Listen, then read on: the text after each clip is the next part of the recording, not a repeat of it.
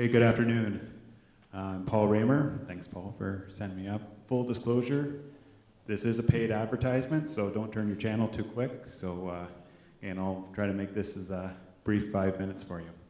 So I'm going to take ourselves out of the cloud and gain some great products here that were just shared. But I'm going to ask us to put our boots on. We're going to go to the field, and I'm going to show you our approach of a technology that we've been working on for the past, commercially offering it for the past 5 years, and taking a different approach as opposed to some of the traditional methods that have been used in soil sampling. So we take a step back, we look at soil today as a precious resource that all living matter depend on, and we look at our traditional approaches of measuring soil. Again, all of you would know management zones and the different aspects to be able to create those zones. Then we look at traditional grid sampling, and we break it down and we look at, let's say, the distance between, let's say, a 2.5 acre grid is really like a length of a football field. So we break that down and we look at the distance between those points to realize the variation that can happen within, let's say, 330 feet. We take those, this is kind of jumping ahead on you here, Paul, but we take the numbers, let's say, that come back from the lab after those soil samples are collected, and then we run it into software, and in full fairness to the software, we're giving it the aspect of interpolation of being able to create those zones from the very limited numbers that it's collecting. So if we want to be able to chase more, what's it going to cost? Well, it's going to be very expensive. One of the soil scientists that I know suggests to really get really key nutrient variability should be a ½ acre grid, but that can escalate into costs of $75, $80 an acre. And then also from the other aspect is that there's a level of human error from the point of collection right to the lab. And I'm not trying to run any of the labs under the bus, but as I say, there is some errors that we probably all know that contribute in the whole system. And when there's decisions, especially fertility, economic, environmental decisions being made, we want to try to have as high accuracy of information as possible. So here's our approach. We've got this fancy tube that we can mount onto really any type of vehicle, and it's non-contact, and I know there's probably a lot of skepticism, well, how can we measure anything that's not contacting the soil? Well, I'll touch on that in a second. So it's a geological-based sensor, and it's pre-calibrated. So it's a tool that comes out of the factory that's pre-calibrated. You go, mount it on whatever vehicle, turn it on, and away you go. And we can travel up to speeds up to 12 miles an hour. Okay, so how does it work?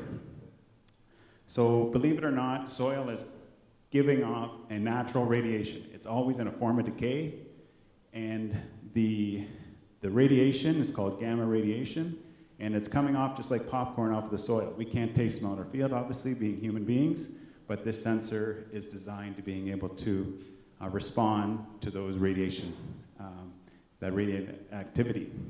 So we survey the field, and then following the survey of the field, we still take traditional samples, and then we run the data through our data processing center, and then we can export out the various different properties, okay, high resolution properties.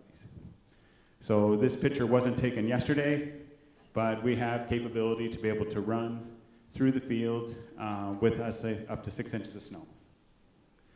Okay, here's just a quick example of our survey of the raw radiation. In the red would typically mean more clay soil, green would be more sandier type soil. And then all the individual points are where we would go and strategically still collect traditional samples. Okay, there's an example of our high resolution output. Let's say that's of organic matter. Okay, and here's our outputs, just a quick snapshot of all the various properties, everything that a grower would want to know, we can map or model. The strength of the tool is identifying texture, so we can do clay, sand, and silt, and do loam. Then we can also do complex models, plant available water, bulk density, etc. And then utilization, obviously variable rate fertilizer, but then also we could do, let's say, spot-specific litter basing on organic matters of the field, and then obviously variable rate seeding basing on plant available water. Okay, so here's a phosphorus map, and again, I won't touch on it real deep, but obviously the green areas are the higher levels of the phosphorus, but the old barnyard was right here, and we can see where the manure was spread, radiating from the field. And these were the samples that were collected to be able to help generate that model. So we're taking the sample data, or the sensor data, and the soil data, lab data, and we blend it together to be able to generate a high-resolution model like that. So customer feedback. So Chuck is not an actor. He's one of our customers. He also has a small retail, but he's a third-generation grower on a family farm, and he had his he very analytical micromanager type, and so he wanted our sensor to run over his home field.